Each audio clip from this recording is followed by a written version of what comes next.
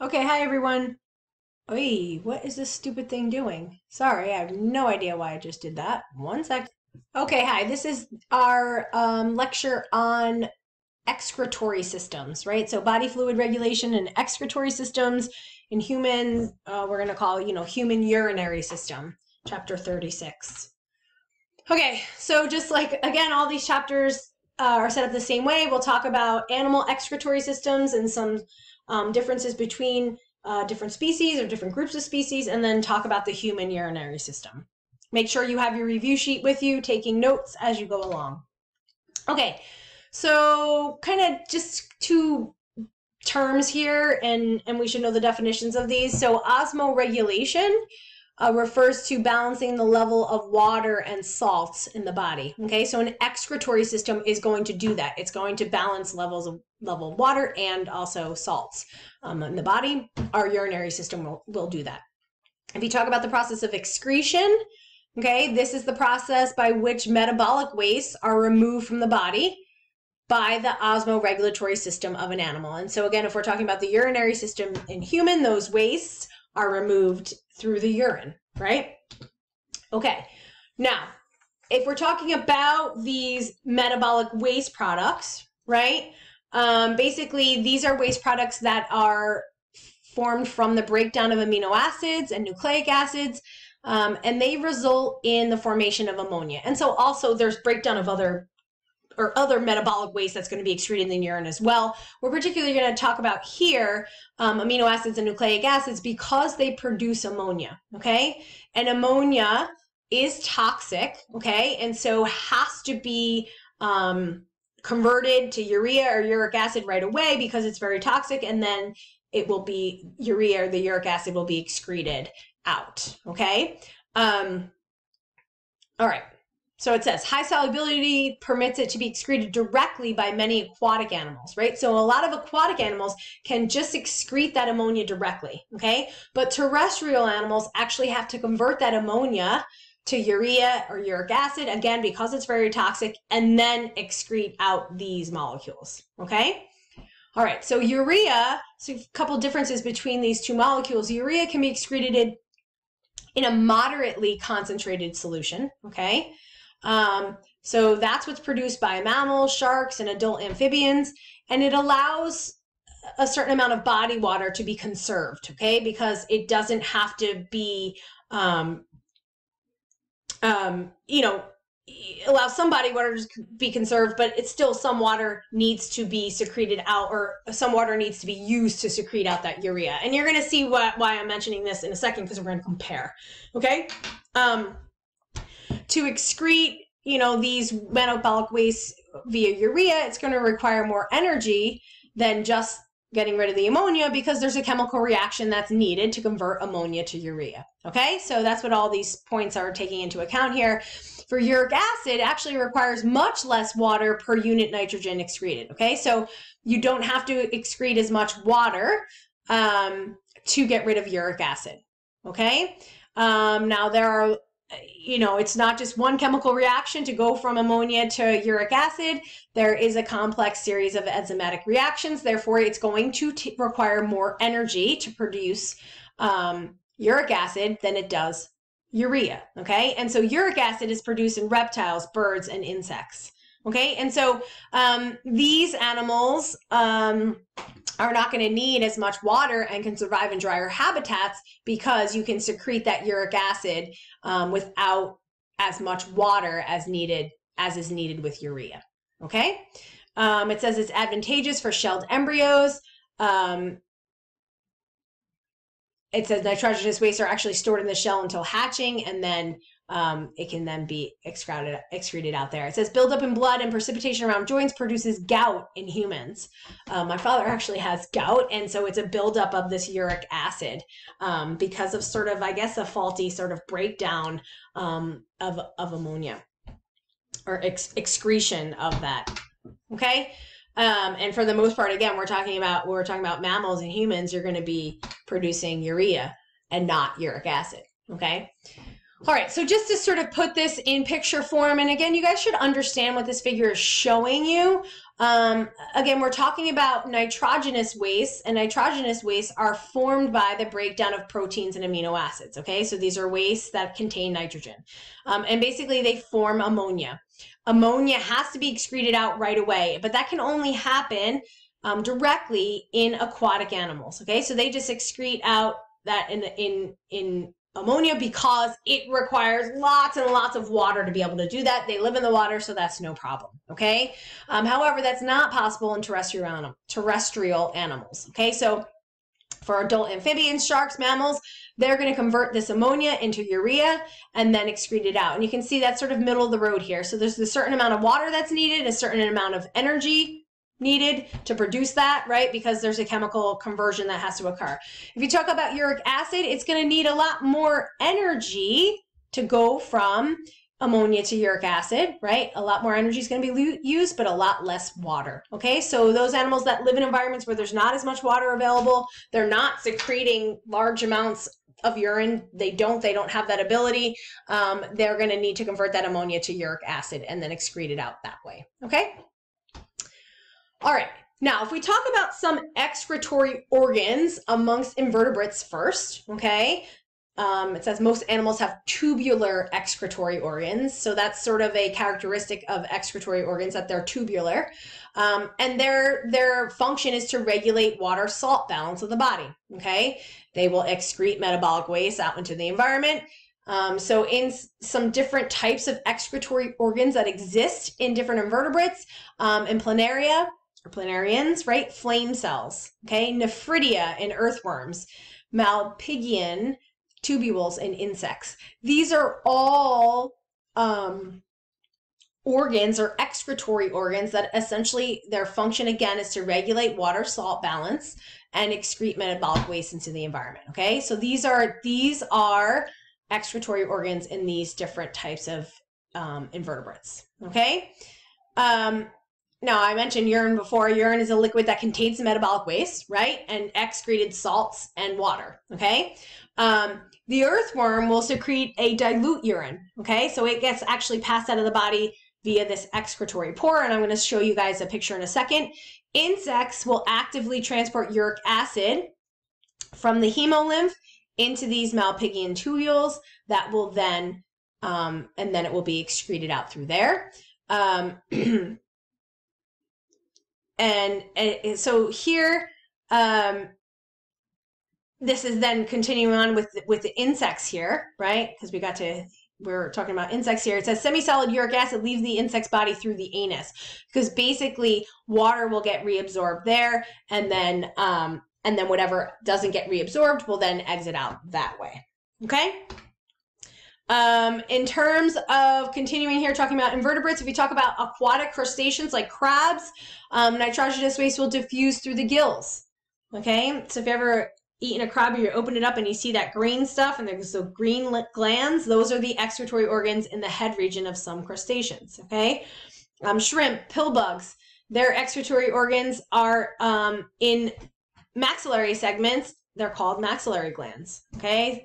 Spiders, scorpions, and arachnoids actually use something called coxoglands, okay? So you can see there are a variety of different types of organs, or a variety of different types of excretory organs between different invertebrates, okay? They all serve that same main function that we're talking about. So if we look at some pictures here, we talked about these flame cells, right? And so you can see here, these are the flame cells, and then there's these sort of tubules that they're connected to, okay? And so this is essentially the excretory system in planarians. Again, what is its function? It's to maintain water-salt balance, right? So it's going to take in water that it needs, take in or keep, you can kind of think of sort of keeping the amount of water that's necessary and then excreting out what it doesn't need.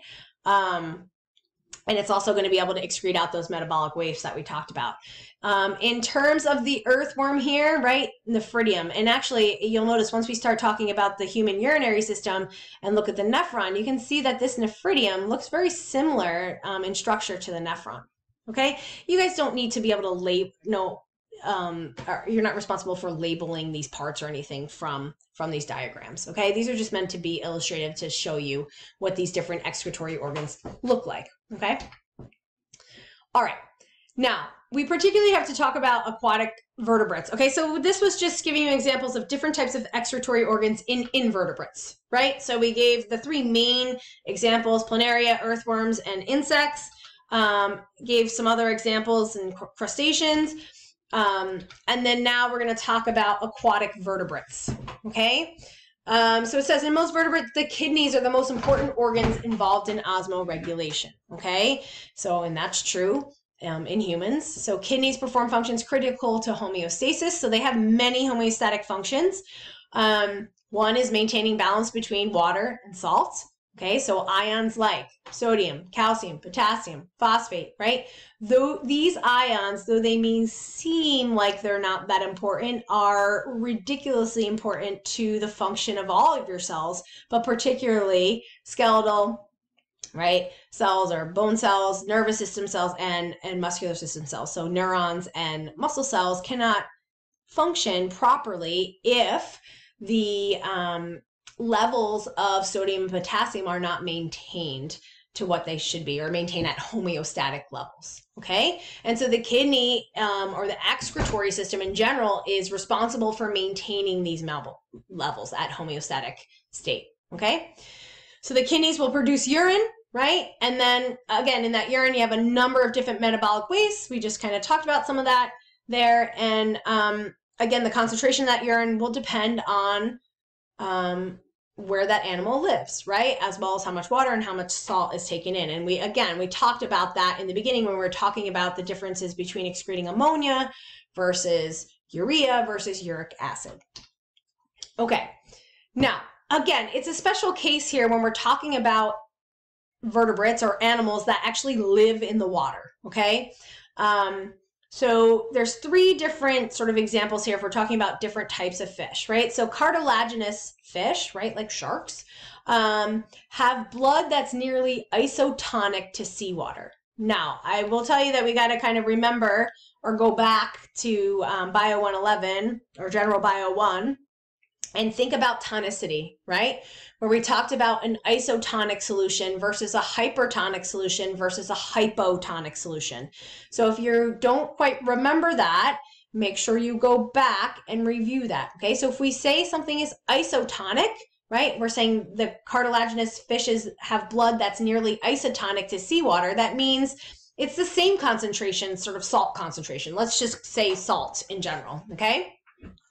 In the blood versus the outside, okay? So it says blood contains enough urea to match the tonicity of seawater. And so if you think about that, that means there would be no net movement in one specific direction of water, okay? So we're going to talk about the movement of water. If we talk about marine bony fishes, right? So in the marine environment, high salts, right? Salt water, and so that environment, the water on the outside is hypertonic to blood plasma of bony fish, meaning there's more solute, more salt outside in the environment than there is in that bony fish's blood, okay? And so because of that, water will have the tendency to be lost, okay? Because it's going towards that hypertonic environment where there is less water. Remember, we talked about tonicity and we talked about it in relationship just of cells, right? If we put an animal cell in an isotonic versus a hypertonic versus a hypotonic solution, which way will water move? So this is the same idea here. We're just kind of thinking of that, about it on a bigger picture here, right? Just thinking about that, you know, just that water moving to the outside of the fish versus coming in, okay? All right, so it says it tends to promote osmotic loss of water here in the marine bony fishes. Again, they're in a saltwater environment. And so it says they gain ions by drinking water, right? So by drinking water, they're taking in more salts. All right, I'm gonna show you a picture too. Freshwater bony fish sort of have the opposite issue, right? Freshwater, not saltwater, okay? It tends to promote the gain of water by osmosis, okay? Because inside the fish or the fish's blood is more hypertonic than the outside, okay? So the water is going to have the tendency to move in. It says there's a loss of ion as excess water is excreted, okay? Right? Because it's taking in so much water, it's going to have to keep excreting that water. All right. So in terms of what happens as a result of what we just talked about here, okay? And so I am spending a lot of time on this and making sure I explain this because I think it's an important concept, okay? So for marine bony fishes, right, blood plasma is hypotonic to seawater. They passively lose water through the gills, but they must constantly drink that seawater to compensate, okay? So they keep drinking that water to compensate for the loss due to the movement of water just by osmosis, right? Because there's more water in the blood plasma, it's going to have the tendency to leave the fish, okay? So they have to basically drink that to compensate, okay? But when they're drinking seawater, they're going to also be taking in excess salt ions. Okay, so they need to have a mechanism to basically balance that, all right? And so there's actually an active transport mechanism in the gills that will transport those excess salt ions back out into the seawater, okay? Again, these freshwater bony fish have the opposite problem. That blood plasma is hypertonic to freshwater, so they will passively gain water through the gills, and they have to basically eliminate this excess water through tons and tons of hypotonic urine. Okay, so they're always peeing, right? They're getting rid of all of that excess water. All right, and so you can see this in picture form here. So marine bony fish versus a freshwater bony fish. Okay, so again, because this guy's got passive loss of water through the gills, he's always going to be drinking to compensate for that. But there's lots of salt in that water, so he has to have a way of getting rid of that salt, and so there is a mechanism that gets rid of that excess salt, okay? And he's also not going to really be dispensing lots of urine, right? Okay, scanty amount. Again, opposite situation here. He's got tons of water coming in, okay, and then salt also is being taken in here because he's excreting large amounts of water with not a lot of salt because he wants to keep in as much salt as he can. And there's no reason for him to drink because he's passively taking in this water all the time. Okay, so hopefully we understand that, and I can, sort of pull this up at our next meeting and just see that everyone understands. Okay. Now, if we move on to terrestrial vertebrates, so that was aquatic vertebrates, right? These fish. Now we can talk a little bit about terrestrial vertebrates, okay? And then we will talk about humans. So terrestrial animals will lose water through excretion and respiration, okay? Obviously, you must drink water to make up for the loss, okay?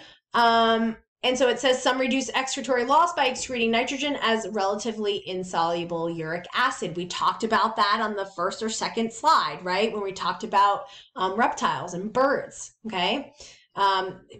When basically you're excreting those nitrogenous waste using uric acid, you don't then need to excrete a lot of water, and therefore then you don't have to drink as much water, okay? And you can survive in a hot, dry environment, all right? So here's an example, right? There's this kangaroo rat, okay, has other adaptations that basically keep water in, okay, because there's not a lot of water around in that environment, okay? So they also have highly convoluted nasal passage with a mucous membrane surface that captures any amount of condensed water in the air and keeps it there, okay? And the kidney structure is actually longer and more efficient than other animals. Okay, and so if you look at this little guy, this little kangaroo rat, it's just pointing out some of these adaptations that allow or enable him to live in such a dry environment. Okay, it says fecal pellets are dry. There's not much water coming out there because he's got to keep as much water as he can in. And so, right, I talked about those long convoluted air passages. Basically, he's keeping in as much moisture, he's keeping as much in and not exhaling it out, okay? And so that's happening in this longer nasal passage before he exhales it out. The fur will also prevent evaporated loss of water at the skin. Again, all these adaptations help him survive in this dry environment, okay? All right. Now, a little bit more, right? Some more examples and sort of adaptations that allow certain animals to survive in sort of different environments, right? So marine mammals and seabirds. Okay, so it says due to their evolution on land, their kidneys are good at conserving water. And so whatever, some of these have been adapted to living in or near the sea, right? Because we're talking about marine mammals and seabirds. And so some of these animals have specialized salt glands that will actively transport salt from the blood to the external environment. Okay, so in seabirds, they have these salt excreting glands near their eyes. So it almost looks like they're crying here, but the salt is running out there on purpose because, again, because they live in this marine environment where there's lots of salt around, they need to have a mechanism to excrete it out, much like we saw with the marine bony fish. Okay. So sea turtles, that salt gland is a modified tear gland. Okay, so same idea. It's just a different type of gland that's going to excrete or actively excrete out the salt. Okay, and it says these glands are regulated by the nervous system, much like every gland is regulated by the nervous system. Okay, so basically there's going to be, if we say it's regulated by the nervous system, if we talk about homeostasis, right, there's going to be something that's going to detect that change in homeostasis, that the salt levels are too high, and then activate this gland to release the salt. Okay. All right. And so there's an example here. Okay. All right. And so then that brings us to talk about the human urinary system. So again, I think this is the one chapter that there's quite a lot of information relating to other types of animals, okay? And so make sure you really pay attention to that, especially understanding the marine fish versus the freshwater fish and how they've adapted to those environments to be able to maintain appropriate water and salt levels within their body, okay? All right. So again, we're going to now talk about the human urinary system. What is the function of the human urinary system? Same main function, to balance, right, or maintain appropriate water and salt levels, okay? So the main organ responsible for that, or the main organ in the human urinary system, main organs are the kidneys, okay? And so they're located, right, sort of in your lower back, okay? You know, you can give your friend or your brother a kidney shot, right in that space there. And so they're really right next to the vertebral column, okay? Each kidney is then connected to your ureter, and then those ureters basically bring the urine that's formed in the kidneys to the bladder, and then there's a urethra that then sends that urine out of the body, okay? So in terms of anatomy, the urinary system is pretty simple in terms of gross anatomy, okay? So there it is, and we should be able to identify, you know, from a diagram, the kidneys, the ureters, and the urinary bladder, and then the urethra, okay? So we should know that kidneys, ureter, right, coming from each kidney, going to the bladder, and then the urethra passes that urine to the outside. All right.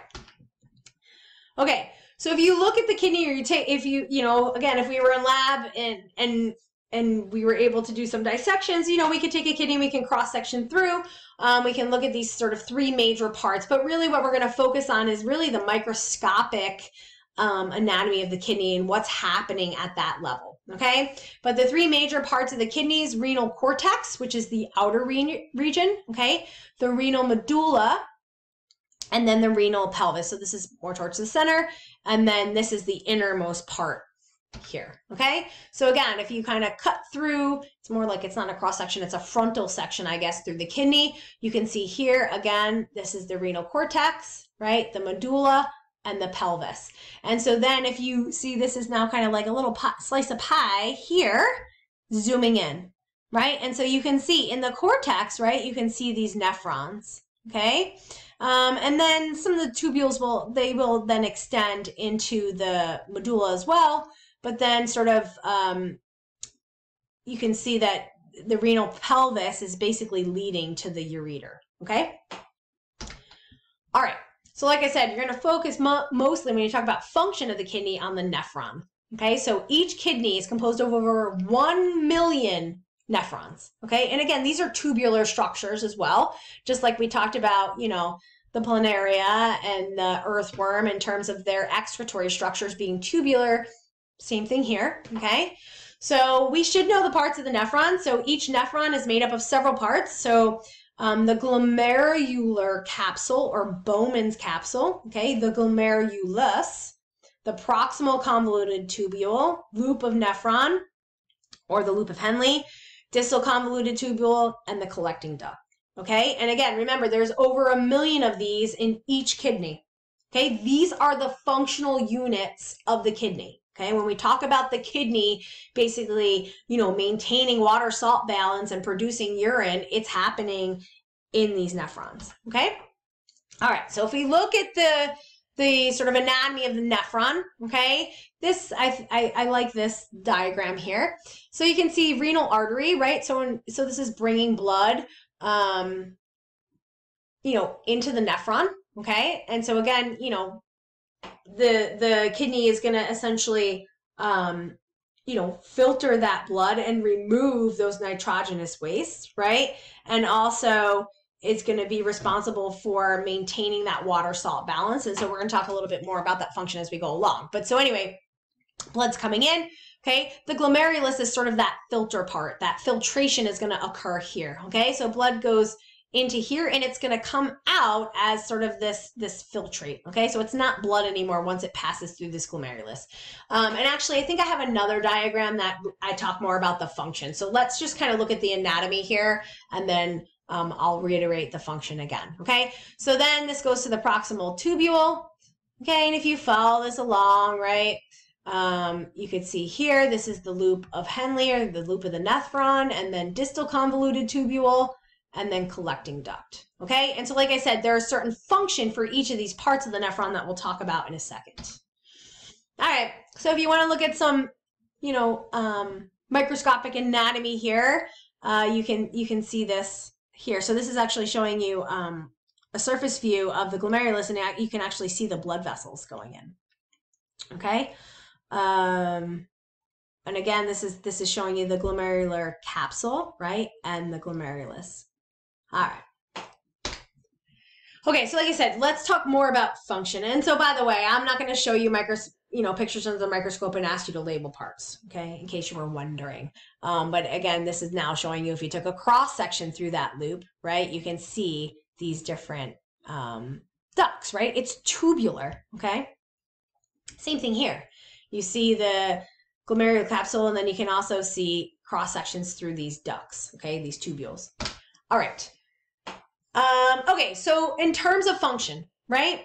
So 3 distinct processes that are happening at the nephron. All right, so I kind of started off mentioning them, but then I said I would discuss them further here. So glomerular filtration is going to happen in the glomerulus, okay?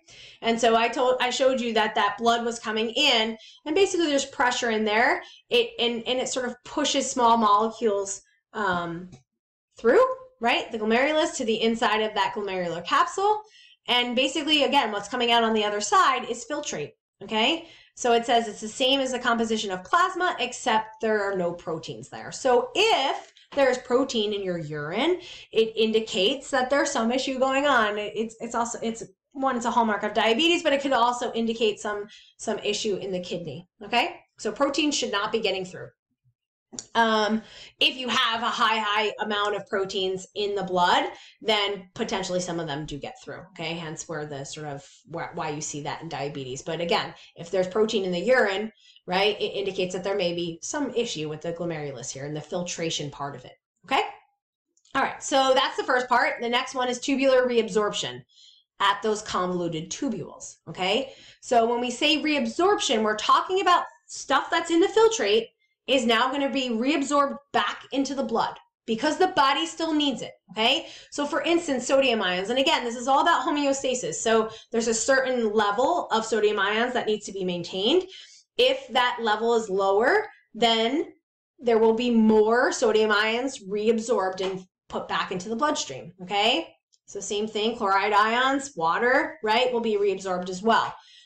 Nutrients, they'll be selectively reabsorbed. Again, if they're needed, then those nutrients will be reabsorbed. If they are not needed, they will stay in that filtrate and ultimately be excreted out in the urine, okay? All right, so that's tubular reabsorption. Now, tubular secretion will sort of kind of follows, a little bit further along these tubules. Molecules like hydrogen ions and penicillin are actively secreted into the convoluted tubules, meaning they're coming from the blood because there's lots of capillaries and a huge sort of network of blood vessels there. They'll move into those convoluted tubules and into the filtrate. Why? Because the body needs to excrete them out. Okay, so anything that was not filtered out by the glomerulus still has a chance of basically being added to the filtrate here to be excreted out in the urine. Okay, so there are other types of drugs and stuff that get metabolized that are then water soluble that will enter into the filtrate this way as well. Okay, so again, if we're talking about reabsorption, these are things that the body wants to take back in. It goes back into the bloodstream. For secretion, these are things that the body wants to move into that filtrate, into those convoluted tubules, so that they will then be excreted out. Okay, so don't be confused by terminology here by reabsorption and secretion or excretion, right? We got to keep these terms straight. All right, so like I said, you see the same picture again, except now it's pointing out the function, right? Functions that we just talked about and where that's happening. Okay, so again, filtration at the glomerulus, right? It's keeping, right? Proteins are going to stay out, but water, urea, glucose, amino acids, right? Salts, they're all getting through here. Okay, and then once we talk about this tubular reabsorption here. Right, that's the sort of green that's going on, meaning that things are moving out of the tubules and going where? Into the blood vessels, right? Nutrients, salt molecules, right, need to be reabsorbed because the body still needs them, okay? We talk about secretion. Again, this is the blue arrows here, meaning these are things that are coming out of the blood and going into the filtrate here, into the tubules, okay? These are things that the body wants to get rid of, all right? Okay, so again, I've sort of been mentioning this as we move through in terms of homeostasis, right? Maintaining homeostatic levels of water and salts, but the kidneys are also important in maintaining levels of other things as well. We've already talked about the excretion of metabolic waste, right? Excreting that urea and maintaining that type of homeostasis. Also water, salt, we talked a lot about, but also they're involved in maintaining acid-base balance, right? pH balance. So if you think about pH, more hydrogen ions will decrease the pH, right? And we talked about secreting hydrogen ions here. So the kidneys are heavily involved in maintaining acid-base balance, which is super, super important to proper function of your organs, right? Also involved in maintaining or secretion of hormones. So it's kind of giving you homeostatic function. So maintenance of these sort of water salt balance, acid base balance, also involved in excreting metabolic waste. If it's not efficiently excreting metabolic waste, they would then build up and that would then throw off homeostasis. The kidneys also secrete hormones. So a particular hormone called erythropoietin, which stimulates red blood cell production. Okay, so again, if you don't, if this wasn't functioning properly, you wouldn't have enough red blood cells. Okay, so again, we can think about homeostasis.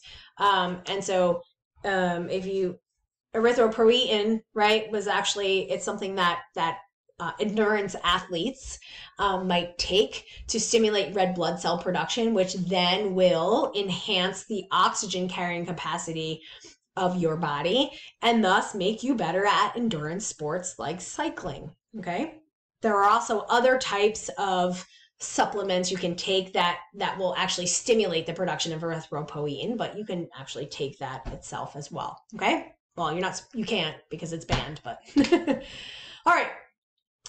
So if we sort of continue on a little bit more about this, so it says here, excretion of hypertonic urine, right? So if we talk a little bit more about excreting urine and this process in general, it says it's dependent upon reabsorption of water from the loop of the nephron and the collecting duct, right? So meaning that's where water is going to be reabsorbed from. If there's not a lot of water that's reabsorbed, then there would be less water, then there'll be more water in the urine, okay?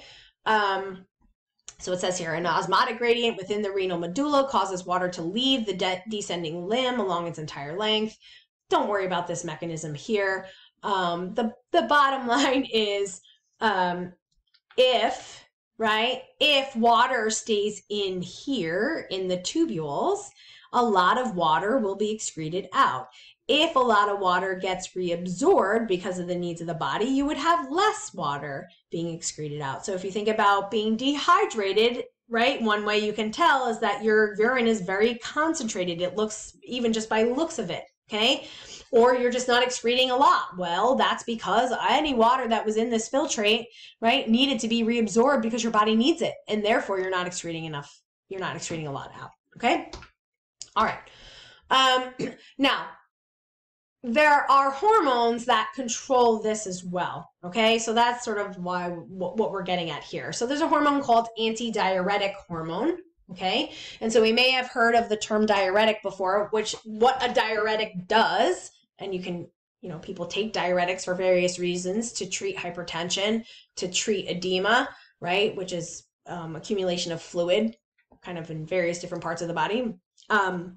Anyway, what diuretics do is they increase the amount of water that's being excreted out, right? So they increase the secretion of water essentially. So there's going to be a lot more water in here. You're basically want the water, or you're increasing the water leaving the blood and going into here. Now, if you talk about antidiuretic, it's the opposite. Okay, so antidiuretic hormone will promote the reabsorption of water in the collecting duct, meaning it's going to cause more water to go, right, the green hours to go back into the blood, less water in the urine. Okay, so a diuretic causes you to produce more urine, you're excreting out more urine. An antidiuretic hormone does the opposite. You're keeping more water in, okay? And so, like I said, this hormone controls this whole process to make sure, right, that the right amount of water is being reabsorbed, okay? And so I just basically told you diuretic or diuresis or antidiuresis, what it means, okay? Okay, so don't worry about the aquaporins and what have you, but I want you to know what antidiuretic hormone does, and what a diuretic does, which is the opposite. So antidiuretic hormone promotes the reabsorption of water in the collecting duct. Okay, meaning it's reabsorption. Again, when we're talking about reabsorption, we mean it's going back into the blood. Your body is keeping it in. It does not want to excrete it out in the urine, okay? A diuretic does the opposite. Okay, this diagram, I'm not, you don't have to worry too much about. I mean, again, it's kind of showing the same things, but it's particularly sort of showing you where, well, one, it's focusing on salts, right, ions and water, and where they're being reabsorbed or where they're leaving the tubules, okay? You don't need to worry about exactly this here, but it's just showing you sort of the points at which this is happening, okay? All right, so I'll sort of leave it at that. You can just ignore this if you want. All right, now there are also other hormones that help control the urinary system, okay? And again, so for this especially, you guys I'm not going to ask you too much about this, but again, I feel like these are worth mentioning just for you guys to appreciate how complex these systems are. So there is a system called the renin-angiotensin-aldosterone system, okay? And so this is when homeostasis is thrown off, right? There's a low blood volume. Right, so the body detects that there's a low blood volume. Well, what would it want to do, right? It would basically want to reabsorb sodium ions and then reabsorb water to basically increase that blood volume. And so that sort of pathway, or the low blood volume, right, will stimulate the kidneys to basically activate this system, okay? So renin will be secreted, and then it changes to angiotensinogen and then angiotensin 1, and then it gets converted to angiotensin 2. These are all hormones, okay? And then eventually adrenal glands will release aldosterone, and then aldosterone will have this sort of effect here, okay? So this is a mechanism that's activated when the body detects that there's low blood volume, okay? And so you would have, when you have low blood volume, it would have low blood pressure. I mean, and this could be due to the fact that you have a ginormous laceration somewhere, right? And you're losing blood. And so no matter what happens with this, is never going to be able to compensate for that. But there are other reasons why their blood volume might dip down. I mean, and things like this are always happening, right? Remember, when you think about homeostasis or homeostasis of anything, there's always push-pull, right? There's always different types of hormones that are being released to maintain that homeostasis. This is another hormone here. So ANH, or atrial natriuretic hormone, okay? And this, again, now this is sort of the opposite. So if there's a detection of increased blood volume, this will inhibit the secretion of renin and aldosterone. So it'll have the opposite effect, okay? So again, you can kind of, if you think about in terms of homeostasis here, we're talking about blood volume, okay? So that's something that has to be maintained at appropriate level. If blood volume is low, it activates the system here. If blood volume is increased and detected, basically there's the receptors that are in these cardiac cells, and then that triggers the release of this hormone, this will then lead to a decrease in blood volume, okay? So it promotes excretion of sodium and water. All right, and so this is basically kind of just showing you some of these things that I just mentioned, this renin, angiotensin, aldosterone system. Okay, again, you guys, I'm not expecting you guys to know all the details of this pathway. I guess potentially maybe we should know that, you know, if I asked you what would happen if the body detected low blood volume, it would be this system that was activated. What would happen if there was an increase in blood volume? Or what's the result, or what's the effect of atrial natriuretic hormone, right? It's to decrease blood volume and blood pressure, okay? You don't need to know any of these steps or anything like that. All right. So this is kind of just showing you where the angiotensinogen is coming from, right? That the kidneys are the ones that secrete the renin, and just showing you that pathway. We don't need to know these details here, okay? I mentioned before about the different, or the 4 main homeostatic mechanisms of the urinary system, and one of them was acid-base balance, okay? I said that, you know, obviously the function of cells is influenced by pH, and it needs to be maintained at appropriate levels. And so there is a, let me see here. Yeah, all right. We can go a little bit into this. So it says pH is regulated by the bicarbonate buffer system. So pH can be adjusted by the reabsorption of bicarbonate ions or the secretion of hydrogen ions. I mentioned this a few slides ago, right? So if there's too many hydrogen ions that are kept inside the body or inside the blood, it's going to drop that pH, right? And so it's important that the urinary system secretes out the appropriate amount of hydrogen ions, okay? Also though, at the nephron, basically you can reabsorb bicarbonate, which will then raise the pH, okay?